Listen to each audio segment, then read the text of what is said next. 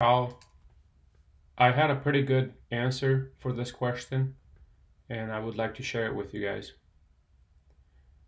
829, consecutive numbers sum. I'm going to assume you're already familiar with the question. I'm not going to explain it.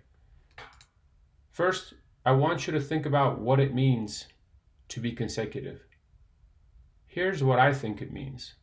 My intuition is this.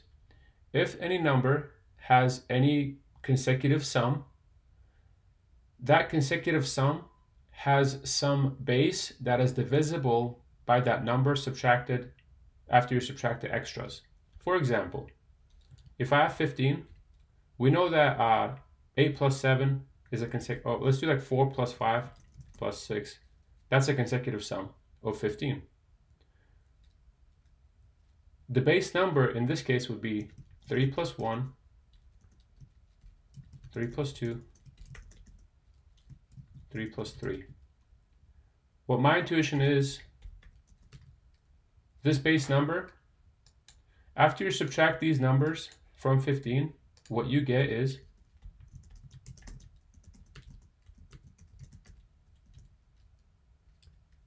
what my intuition is that 3, whatever we have on the right side is going to be divisible by 3. So we're going to have 9 divisible, okay? And this is going to be true for all consecutive sums. All we have to do is check going from 1 up to square root of n, if that number is this base, if it satisfies this equation. If it does, then that means we have an extra consecutive sum. Now, instead of iterating from 0 to square root n, we can do an even more simpler way. Okay, here's the code. So we have count. This is going to be our return, and I equals 1. Instead of going from I to square root n, we're going to do it this way.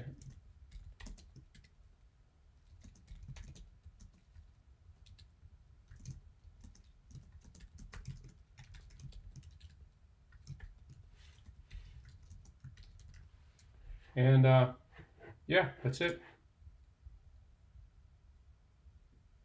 The reason this works is we first check 1, okay? If we have an example of 15, when we subtract 1, the base becomes, if after subtracting 1, the remainder is divisible by 1, then there must be a base. That means our base would be this 14. Then we'll go to 2. Now n becomes 14 because we already subtracted 1, so we don't want to subtract 1 again. All we're going to do is subtract 2 now, and we're going to be left with 12. So we have subtracted 2 already. So basically what we have is 15 minus 1 minus 2. If this is divisible by 2, then we have a that's a consecutive sum. Then we do minus 3 divisible by 3, and then minus 4 divisible by 4. That's what we're checking for. Each time this is true until this left side is while this left side is greater than 0. Anytime that is true, then we have an additional consecutive sum. Okay, that's basically what I have shown here. Please let me know if that makes sense. If you have any questions, leave a comment, and keep practicing, okay?